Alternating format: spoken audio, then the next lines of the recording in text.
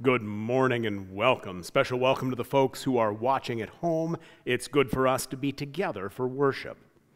Some announcements as we begin. St. John is participating in God's work, Our Hands. That'll be today at noon. We'll meet over at Luther Home of Mercy.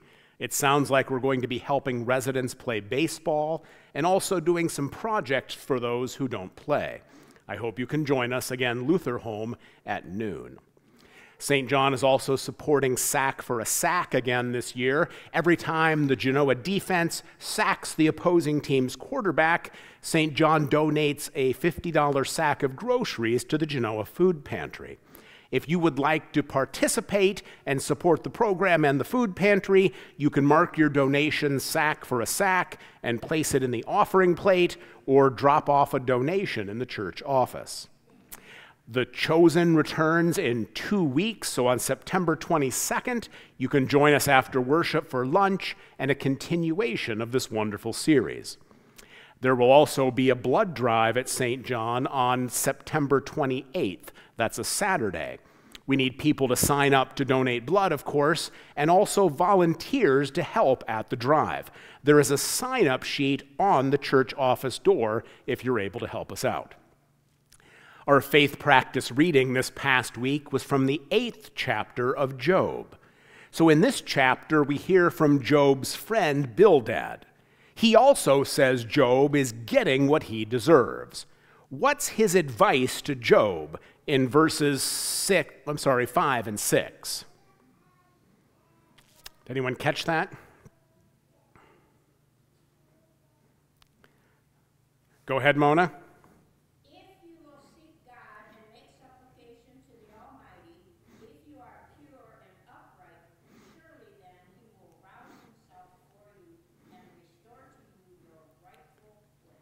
Excellent. Exactly right. Repent, he says. If you make supplication, surely you will be restored. Our readings each week are sequential, so this coming week we're reading from chapter 9. Let us now prepare our hearts, our minds, and our spirits for worship.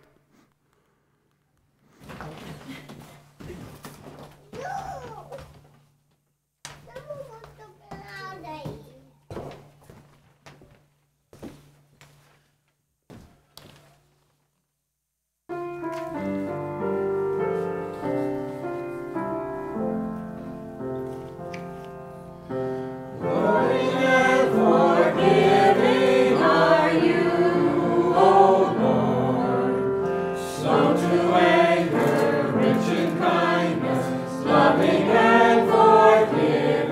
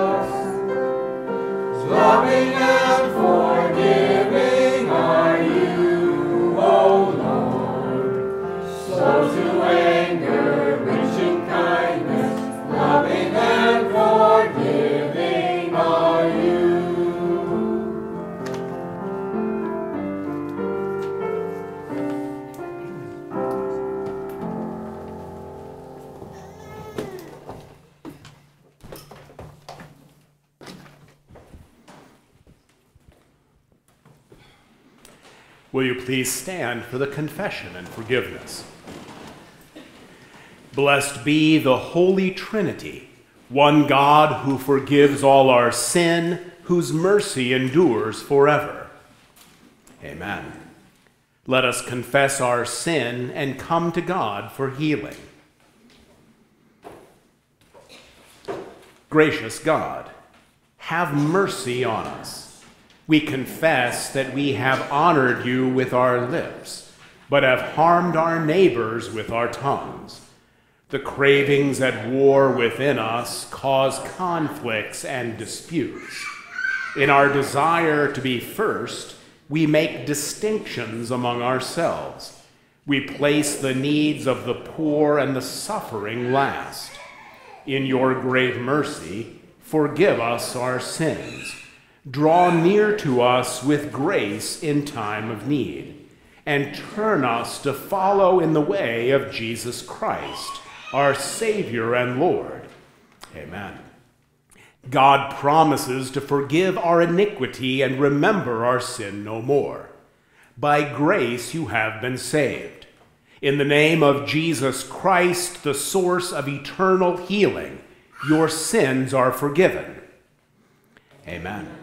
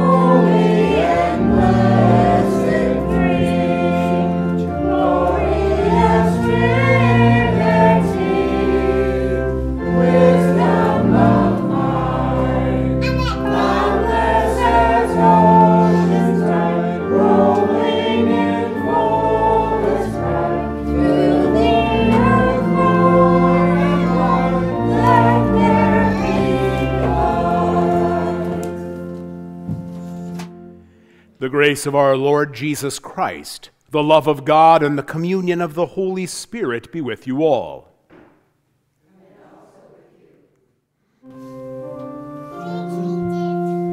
In peace, let us pray to the Lord. Lord, have mercy. For the peace from above and for our salvation, let us pray to the Lord. Lord, have mercy. For the peace of the whole world, for the well-being of the Church of God, and for the unity of all, let us pray to the Lord. Lord, have mercy. For this holy house and for all who offer here their worship and praise, let us pray to the Lord. Lord,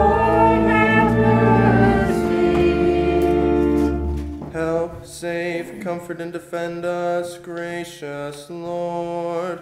This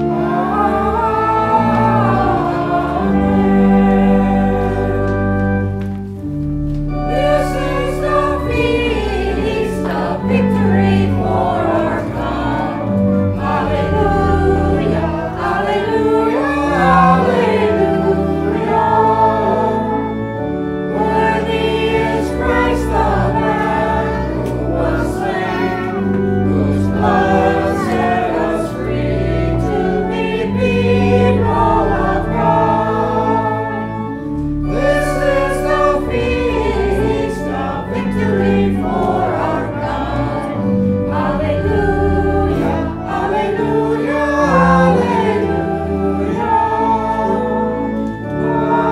Power, riches, wisdom, and strength, and honor, blessing, and glory are His. This is the feast of victory for our God. Hallelujah, hallelujah, hallelujah. Sing with all the people of God and join in the hymn of all creation. Blessing, honor, glory, and might be to God and the Lamb forever. Amen. This is the feast of victory for our God. Hallelujah, hallelujah, hallelujah. For the Lamb who was slain has begun His reign. Hallelujah. This is the feast of victory for our God. Hallelujah, hallelujah, hallelujah.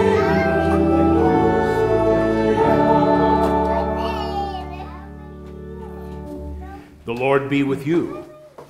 And also with you. Let us pray. Gracious God, throughout the ages you transform sickness into health and death into life. Open us to the power of your presence and make us a people ready to proclaim your promises to the whole world. Through Jesus Christ, our healer and Lord. Amen. You may be seated.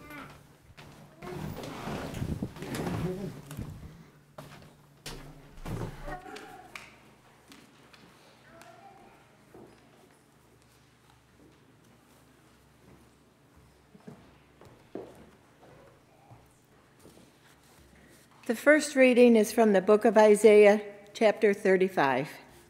Say to those who are of a fearful heart, be strong, do not fear. Here is your God. He will come with vengeance, with terrible recompense. He will come and save you. Then the eyes of the blind shall be opened, and the ears of the deaf unstopped. Then the lame shall leap like a deer, and the tongues of the speechless sing for joy. For the waters shall break forth in the wilderness, and the streams in the desert. The burning sand shall become a pool, and the thirsty ground springs of water. The word of the Lord. Thanks be to God. The second reading is from the book of James, the 2nd chapter. My brothers and sisters, do you, with your acts of favoritism, really believe in our glorious Lord, Jesus Christ? For if a person with gold rings and in fine clothes comes into your assembly, and if a poor person in dirty clothes also comes in, and if you take notice of the one wearing the fine clothes and say, have a seat here, please, while to the one who is poor you say, stand there, or sit at my feet. Have you not made distinctions among yourselves and become judges with evil thoughts? Listen, my beloved brothers and sisters. Has not God chosen the poor in the world to be rich in faith and to be heirs of the kingdom that he has promised to those who love him? But you have dishonored the poor. Is it not the rich who oppress you? Is it not they who drag you into court? Is it not they who blaspheme the excellent name that was invoked over you? You do well if you really fulfill the royal law according to the scripture. You shall love your neighbor as yourself. But if you show partiality, you commit sin and are convicted by the law as transgressors. For those who keeps the whole law but fails in one point has become accountable for all of it. For the one who says, "You shall not commit adultery," also said, "You shall not murder." Now, if you do not commit adultery, but if you murder, you have become a transgressor of the law. So speak and act as those who are to be judged by the law of liberty. For the judgment will be without mercy to anyone who has shown no mercy. Mercy triumphs over judgment. What good is it, my brothers and sisters, if you say you have faith but do not have works? Can faith save you?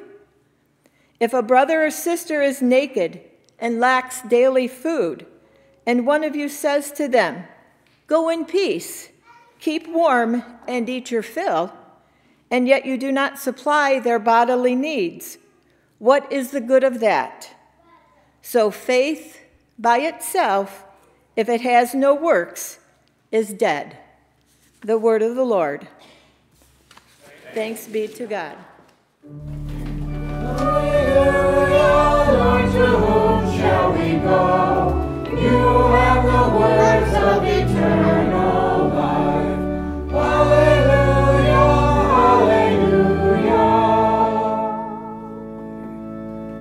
The Holy Gospel according to Mark, the 7th chapter. Glory to you, Lord. Jesus set out and went away to the region of Tyre. He entered a house and did not want anyone to know he was there. Yet he could not escape notice, but a woman whose little daughter had an unclean spirit immediately heard about him, and she came and bowed down at his feet. Now the woman was a Gentile of Syrophoenician origin. She begged him to cast the demon out of her daughter. He said to her, "Let the children be fed first, for it is not right to take the children's food and throw it to the dogs." But she answered him, "Sir, even the dogs under the table eat the children's crumbs." Then he said to her, "For saying that, you may go. The demon has left your daughter." So she went home and found the child lying on the bed and the demon gone. Then he returned from the region of Tyre and went by way of Sidon toward the Sea of Galilee. In the region of the Decapolis, they brought to him a deaf man who had an impediment in his speech, and they begged him to lay his hands on him. He took him aside in private, away from the crowds, and put his fingers into his ears, and he spat and touched his tongue. Then he looked up to heaven, he sighed and said to him, "Ephphatha," that is, "be opened." And immediately his ears were opened, his tongue was released, and he spoke plainly. Then Jesus ordered them to tell no one, but the more he ordered them, the more zealously they proclaimed it. They were astounded beyond measure, saying, "He has done everything well. He even makes the deaf to hear and the mute to speak." This is the gospel of the Lord. You may be seated. Our gospel today contains two miracles, one for a woman's sick daughter, the other for a man who is deaf. Are they somehow related? or are they just next to each other chronologically? What do you learn about Jesus from these encounters? What do you notice about these two miracles? How do you read this? Staying with the idea that we read Scripture in a community of faith and we all approach from a different direction, I'm interested to know how this informs or inspires your faith. I'll have Andy set a timer so we don't drag on too long. Who's willing to get us started?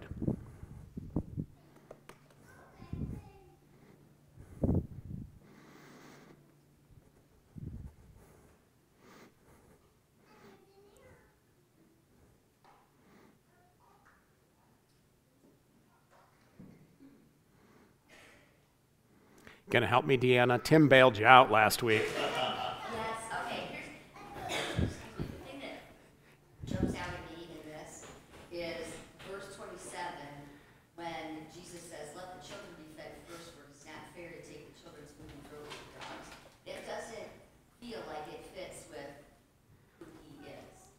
Yeah, that's a pretty harsh response. Yes. Yeah, we kind of... It makes me uncomfortable. Yeah, we soften that up some in the English, but yeah, Jesus was not being very nice. That's almost like an ethnic slur, like, you're no good, yeah. And coming out of the mouth of Jesus, we go, oh, well, that's kind of weird. Yeah, so what do we do with that?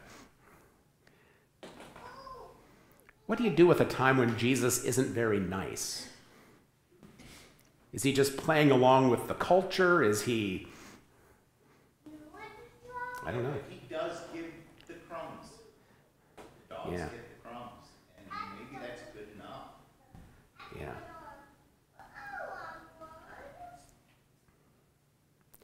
I was reading, one commentator noticed that Jesus got into a lot of debates with people, and this is the one time that he lost.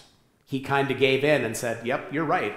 You got the better of me. And I thought that was kind of interesting, that it's a Syrophoenician woman, and he's like, yeah, you made a good point, and you're right, and he gave in. I thought, oh, that's kind of an interesting observation, yeah.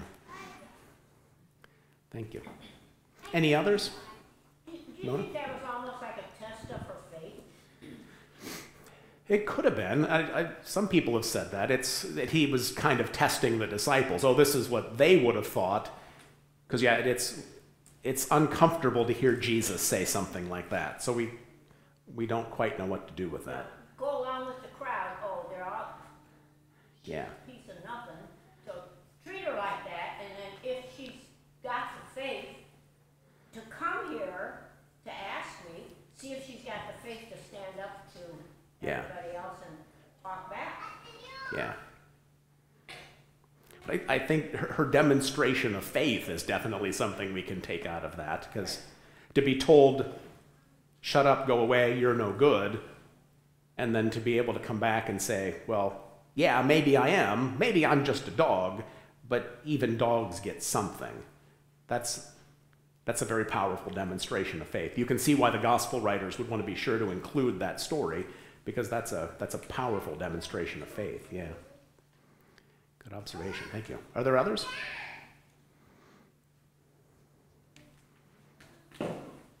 Okay, thank you, thank you.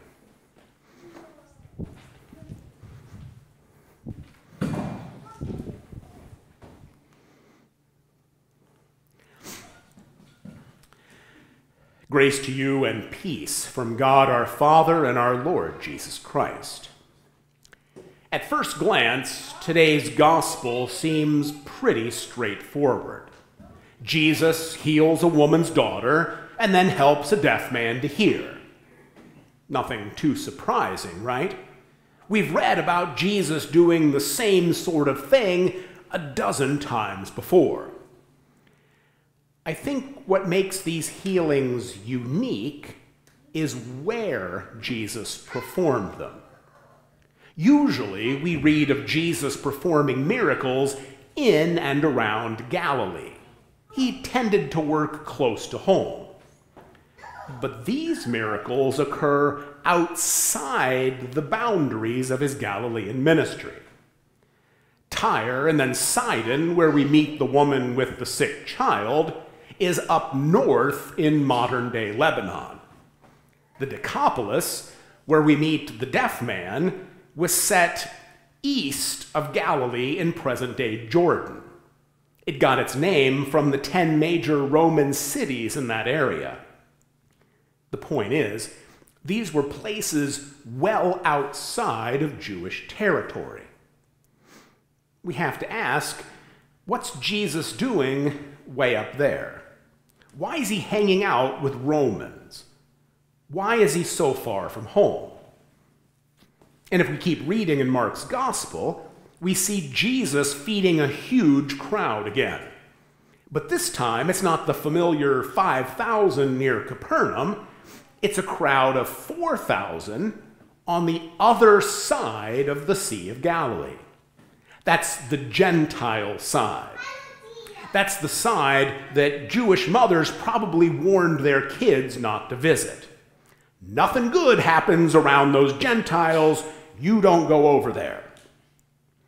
It seems Jesus was pushing the boundaries of his ministry beyond Galilee, reaching out to the surrounding areas.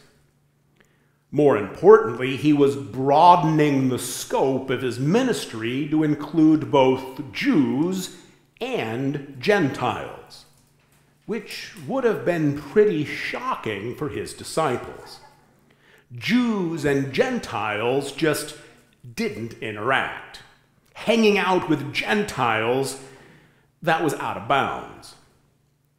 Which perhaps leads us to ask, what are the boundaries of the kingdom?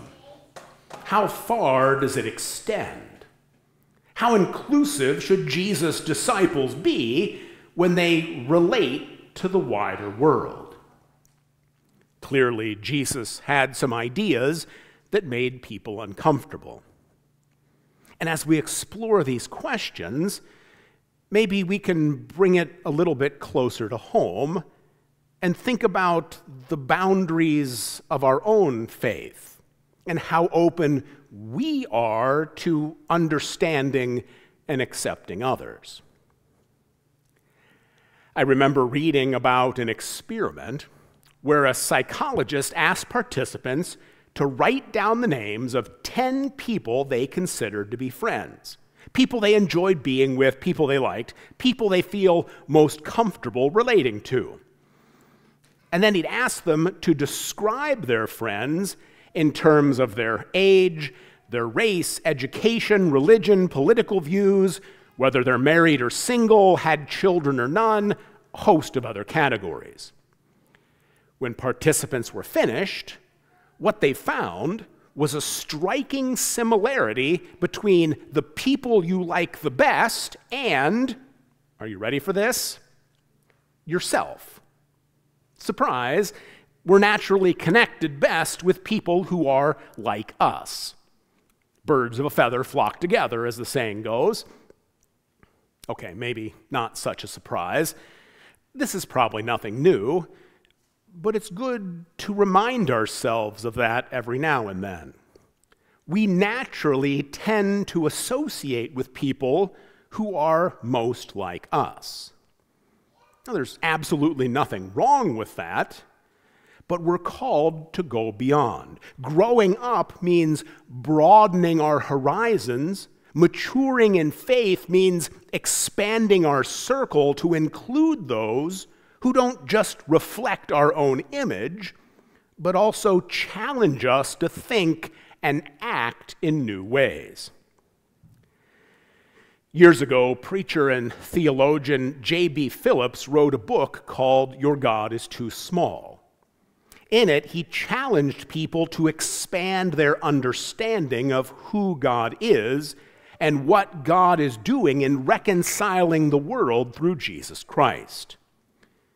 If Phillips were around today, I wonder if he would write a follow-up title, Your Kingdom is Too Small, where he would challenge readers to look beyond the familiar, cozy walls of their own congregation and embrace a much wider diversity of people than we might have ever imagined. If that idea makes you feel a little uneasy, don't worry, you're not alone. The disciples faced the same challenge. Do you remember the story of Philip in the book of Acts? So after Stephen was stoned, Christians fled Jerusalem to save their lives. Philip ended up in Samaria, which, if you remember, was another one of those places that wasn't exactly friendly territory for Jews. Philip should have laid low. He should have kept his head down and just waited until it was safe to return home. Conventional wisdom said, Samaritans are bad news. But Philip didn't lay low. Instead, he shared the good news of Jesus with the Samaritans. And to everyone's surprise, they embraced the faith.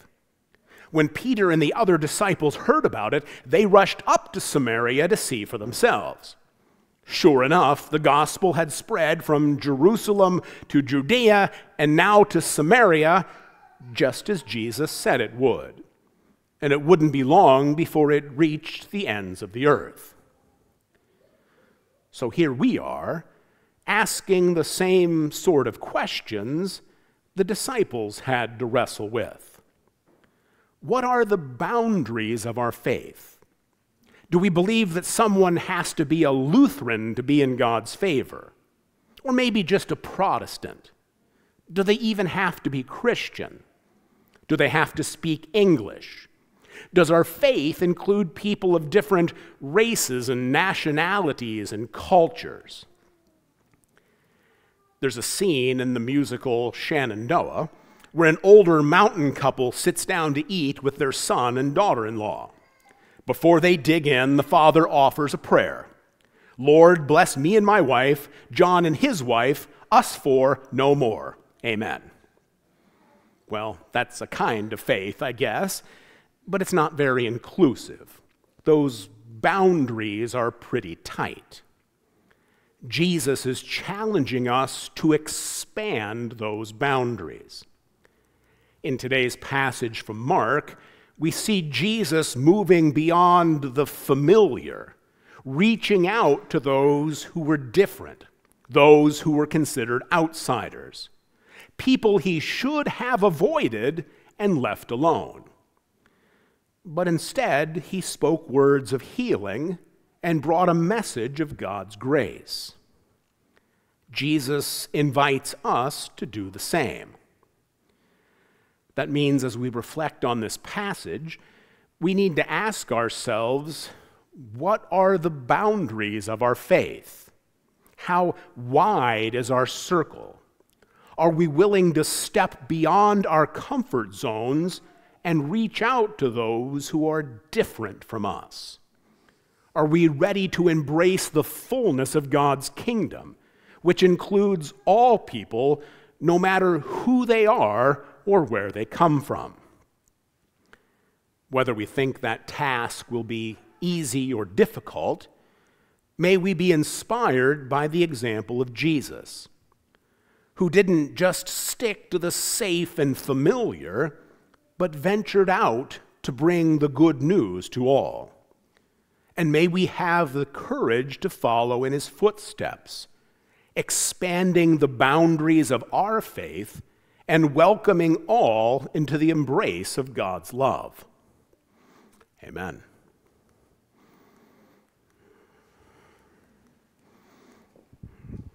Who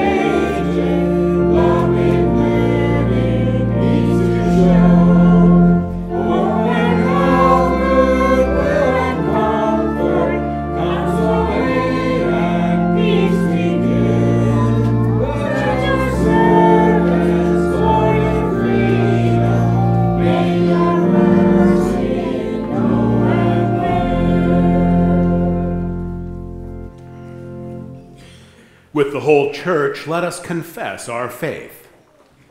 I believe in God the Father Almighty, creator of heaven and earth.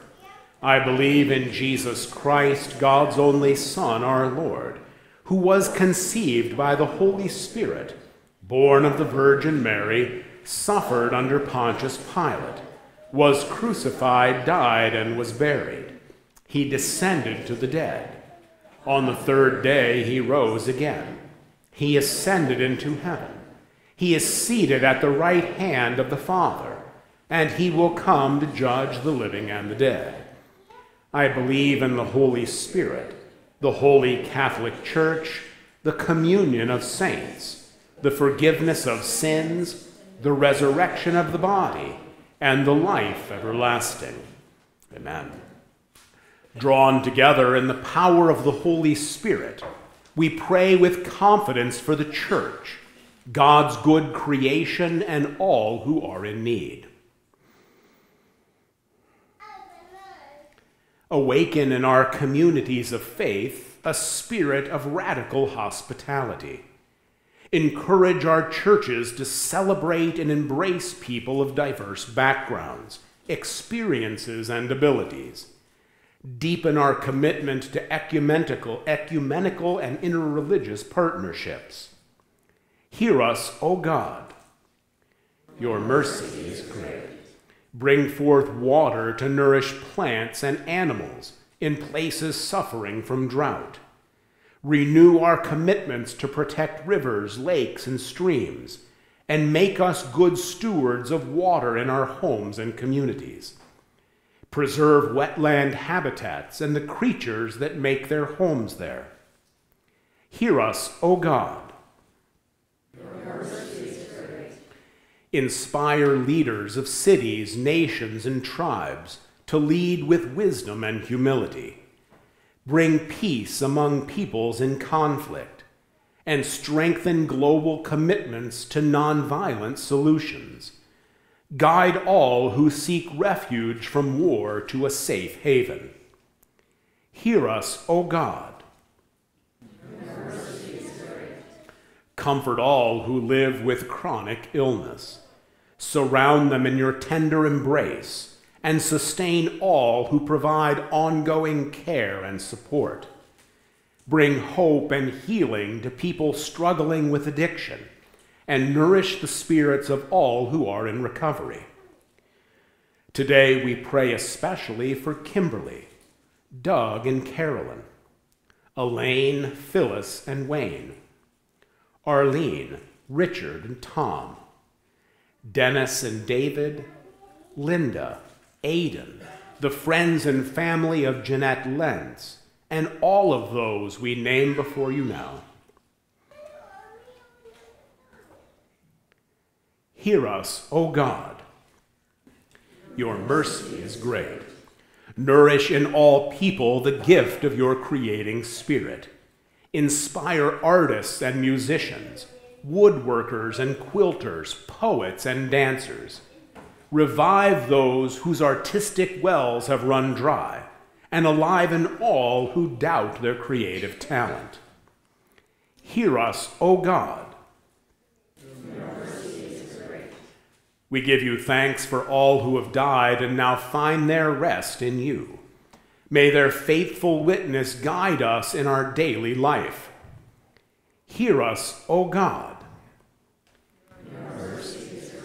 We entrust these and all our prayers to you, Holy God, in the name of your beloved Son, Jesus Christ, our Savior. Amen. You may be seated. One theologian wisely observed, "Look where you spend your money, and you'll see where your heart is." We invest not just our time, but also our resources in what's important to us. For many of us, our money is spent on an assortment of stuff. But Jesus told his followers to store up treasures in heaven where moth and rust don't destroy, where thieves don't break in and steal. For where your treasure is, there your heart will be also. That's our challenge to invest in the eternal, to set our mind on things above. Even though we're not sending ushers up and down the aisle with offering plates, we still take time in our worship to highlight the response of faithful giving. As we give to God and invest in his work of the kingdom, that's where our hearts will be fixed and focused. Giving to God prioritizes our lives and is evidence for our love for and partnership with him. Let us join in our offering prayer. Blessed are you, O God, source of every gift of your creation. By these gifts and with our lives, help us to serve one another and all in need. Through Jesus Christ, our Savior and Lord. Amen.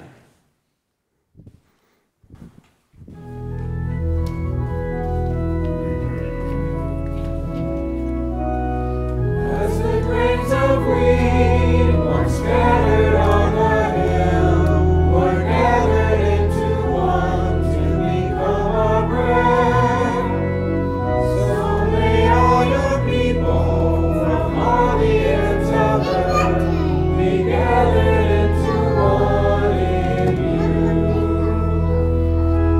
As this cup of blessing is shared within our midst, may we share the presence of your love.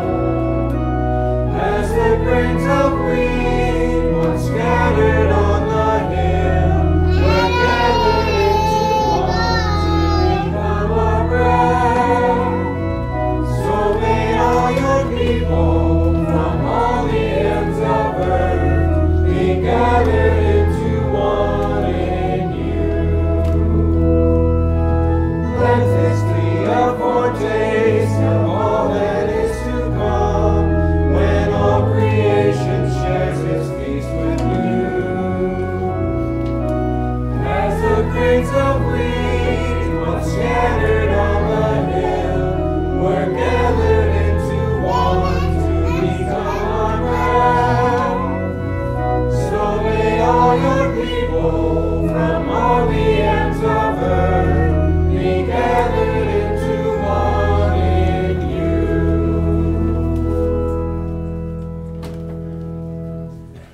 Will you please stand? Okay. The Lord be with you. And also with you. Lift up your hearts. We lift them to the Lord. Let us give thanks to the Lord our God. It is right to give our thanks and praise. It is indeed right, our duty and our joy, that we should at all times and in all places give thanks and praise to you, Almighty and merciful God, through our Savior Jesus Christ, who on this day overcame death and the grave, and by his glorious resurrection opened to us the way of everlasting life. And so with all the choirs of angels, with the church on earth and the hosts of heaven, we praise your name and join their unending hymn. Holy, holy, holy Lord, God of power and might, heaven and earth are full of your glory. Hosanna, Hosanna, Hosanna in the highest. Blessed is he who comes in the name of the Lord. Hosanna in the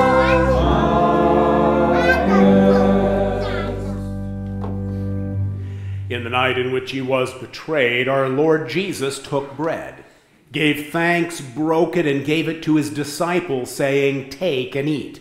This is my body given for you. Do this for the remembrance of me." Again, after supper, he took the cup, gave thanks, and gave it for all to drink, saying, "This cup is the new covenant in my blood, shed for you and for all people for the forgiveness of sin. Do this for the remembrance of me."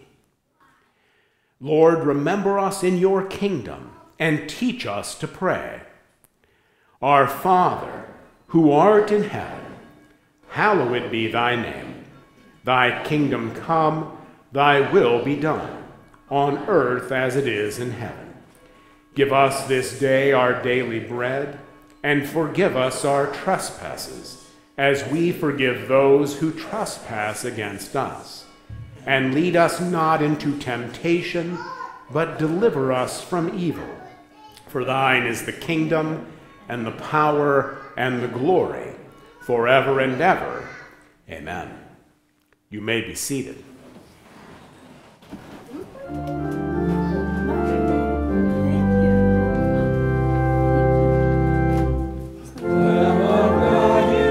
Away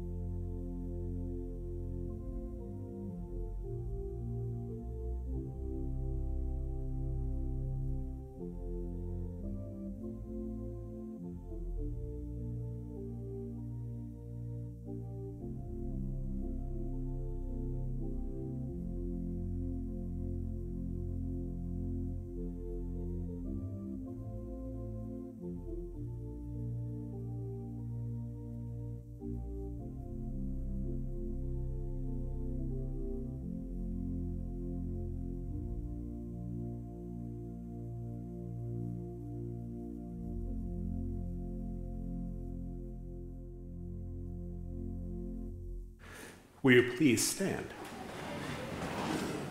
Let us pray. Holy God, you have welcomed us to this meal and fed us with dignity at your table. Send us now to welcome others and to be at peace with one another. Through Jesus Christ our Lord. Amen. The love of God overflow in you. The grace of our Savior Jesus Christ fill your hearts, and the life of the Spirit bless you and give you peace. Amen.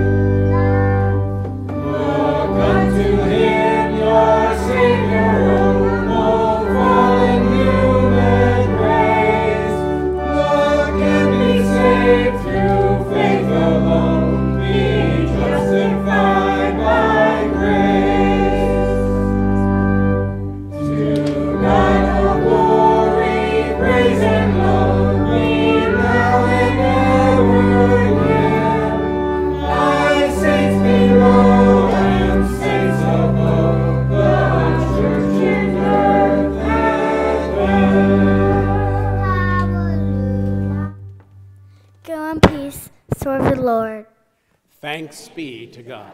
Thank you. You know, very good.